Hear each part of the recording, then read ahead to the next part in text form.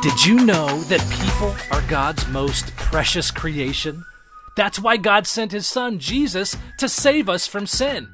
Sin is when people disobey God. Jesus saved us from sin by dying on the cross.